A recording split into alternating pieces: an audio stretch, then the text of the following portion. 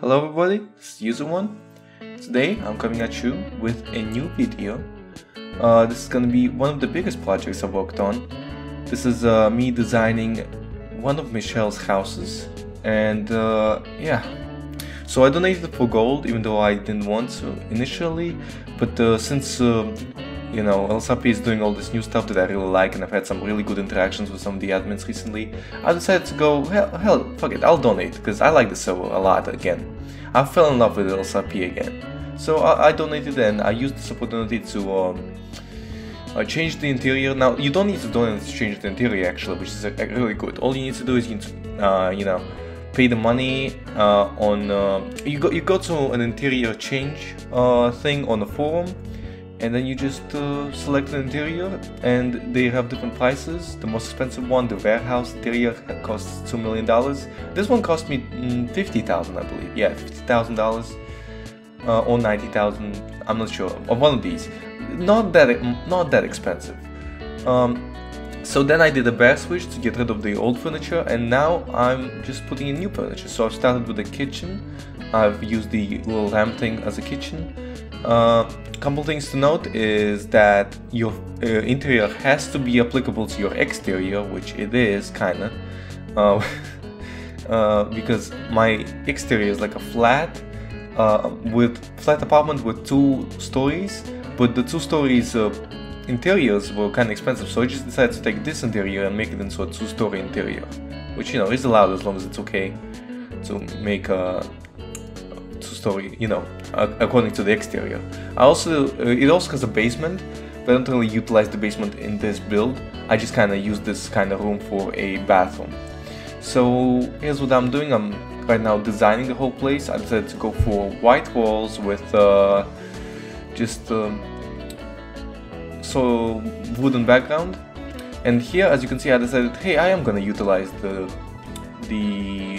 basement by creating a wall. Now this wall is gonna act like a door, sort of a hidden door, but I didn't want to make it too ridiculous, and I didn't want to make it like something that other people won't be able to find. So you could locate it if you knew about it, basically. Well, you do know about it because I'm making this video, so that goes out the window. Anyway, I'm making this bathroom, and I'm trying to create this shower, and I'm having a lot of trouble with that. Also, the lighting was a big issue, and still is, unfortunately.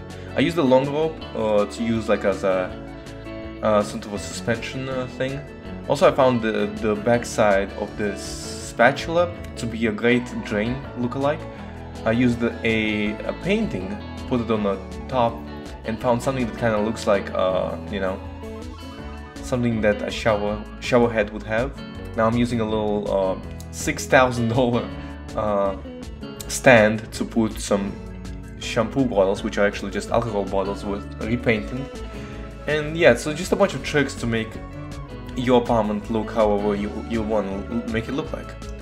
With donator, you can still design your house without the donator. However, with the donator you get extra furniture slots, and you can get the ability to edit your materials. Now here's a mistake that I made.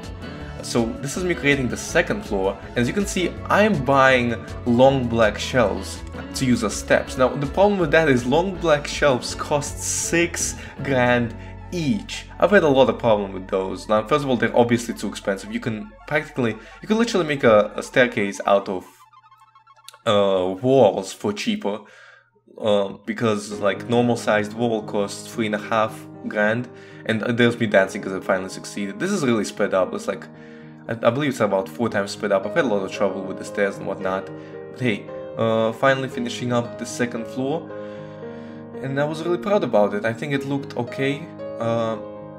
One of the problems was when two furniture objects were in the same spot, they would flicker, so I would just make them offset by basically one unit on 1 pixel or whatever, just so they wouldn't flicker, because the flickering is distracting. So on the 3rd floor I decided to put a green screen, which I guess this is kind of the 2nd floor, and the green screen is kind of ridiculous. As you can see, it's really effective. You can really put anything in there, like as a demonstration. This is the bedroom. As you can see, I didn't plan on a lot of space. I usually have this problem where I don't plan on a lot of space and it ends up being too cramped up. So it had to be like this kind of childish bedroom, but you know, you live and you learn. I didn't know what to put inside it, so I just left it like that. I made a zebra couch, which is one of the advantages you get with the, you know, you custom material stuff. You can just make it anything you like. I put velvet on the TV to make it look like Netflix. Then I found these curtains with the paintings retextured. They kind of look good as windows. And yeah, then I finished it off with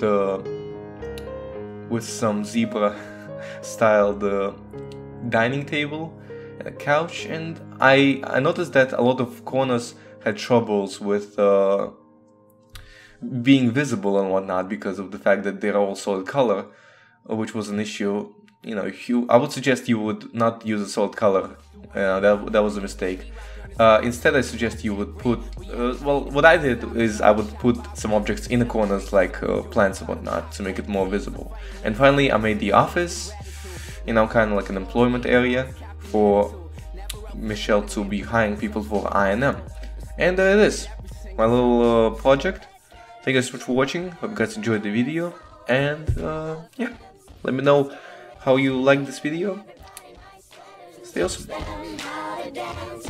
get rich and build a house on a mountain, making everybody look like ants. From way up there, you and I.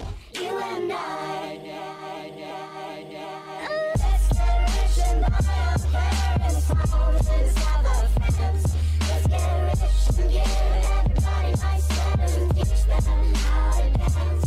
Let's get rich and build a house on a mountain, making everybody